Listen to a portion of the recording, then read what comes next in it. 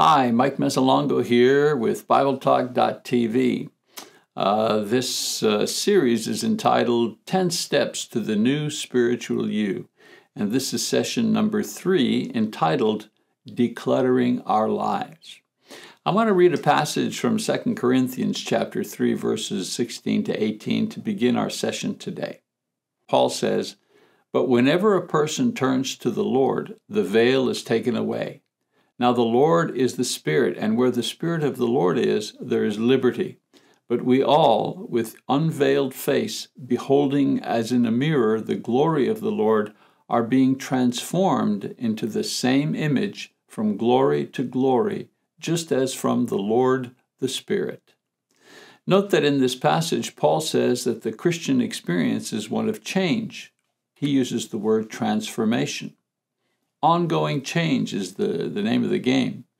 Spiritual maturity is a journey, not simply a destination. Because it is so, the process is often difficult, uncomfortable, and quite challenging at times. However, the satisfaction and peace obtained far outweigh any inconveniences. Now, in our last session, I said that intimacy with God helped us become more like God or godly. The idea was that the closer we draw to God, the more He would mold us into His image and the likeness of Christ. It is the simple idea that we tend to copy and repeat the character and behavior of those we closely associate with, good or bad. So, an intimate relationship with God yields a greater imprint of His character on us. Now, I also said that for intimacy with God to develop, we must, first, conform to His will. This is where the first step to maturity, personal discipline, factors in. Next, let Him deal with us on His terms and His timetable. And so in today's session, we will talk about the third step to spiritual maturity, the condition that permits intimacy to take place, and that is simplicity. A simple life promotes intimacy with God. In the book, So You Want to Be Like Christ, Chuck Swindoll lists 5 sources of mind-life clutter common to the 21st century lifestyle. The first, he says, we say yes to too many things. Number 2, we do not plan for regular leisure and rest. Number 3, we rarely take the time to savor and enjoy the pleasure of accomplishments. Number 4, we owe more than we can repay comfortably. And number 5, we think technology is actually simplifying and improving our lives. I'm going to give you a chance to comment on these questions here in the discussion question part of this session. For now, let's read 2 Corinthians chapter 11, verse 2 and 3. Paul says, "For I am jealous for you with a godly jealousy. For I betrothed you to one husband, to present you as a pure virgin to Christ. But I am afraid that as the serpent deceived Eve by his trickery, your minds will be led astray from sincere and pure devotion to Christ."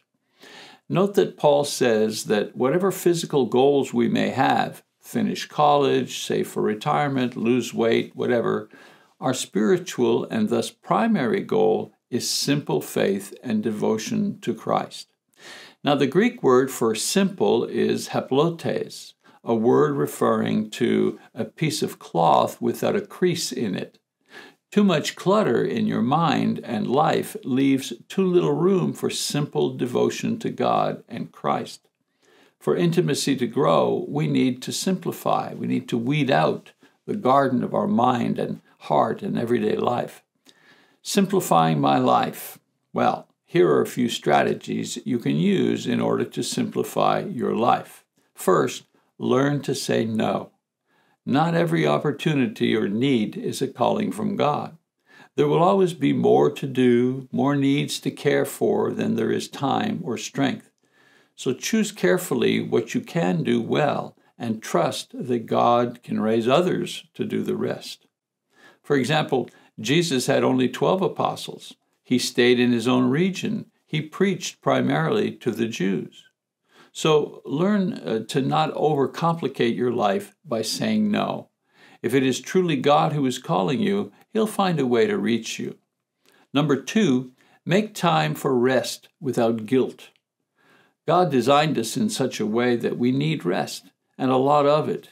Jesus rested, and he encouraged his apostles to rest as well. So it's okay to do nothing, to shut down the machinery of thought and the constant turning of our ambitions and our to-do list. Number 3, take charge of debt. Get rid of junk and material overload by paying down debt. Instead of staying on the treadmill of materialism by buying more stuff, invest in your peace of mind by lightening your debt load. Now, the best way to control debt is to prioritize spending. Here's an example of a simplified spending plan. First, God's portion first. It is the sanctified part. 2, Caesar's portion, taxes, dues, etc. 3, obligations, family needs, debts, transportation. 4, yourself, savings, investments, education. 5, recreation, holidays, outings, new purchases. You see, by putting God first, you discipline yourself for greater simplicity in life, since you are consciously putting God first, and new stuff, playthings, you're putting those things last. The financial shift will ultimately make your entire life more about Him and less about stuff, and thus much simpler to manage. Number 4, make time for you and God alone. In 1 Peter 5, verses 6 and 7, Peter says, "Therefore humble yourselves under the mighty hand of God, so that He may exalt you at the proper time, having cast all your anxiety on Him, because He cares for you." You know, the famous retailer J.C. Penney, who was a devout Christian, once said, "If you're too busy to worship God on the Lord's Day, you're just too busy." So simplifying your life will not only give you more time with God, but it will also give you more time. All right, well, that's our session for this time on the topic of simplicity. There are some discussion questions that I've got for you to discuss, and after you've done these, we'll go ahead and do the next session. So here are the discussion questions. Question number 1. Describe what your day would be like if you lost your cell phone. How would it be different? Question number 2. In your opinion, which of the 5 sources of clutter mentioned in the devotional listed below most complicate your life, and why?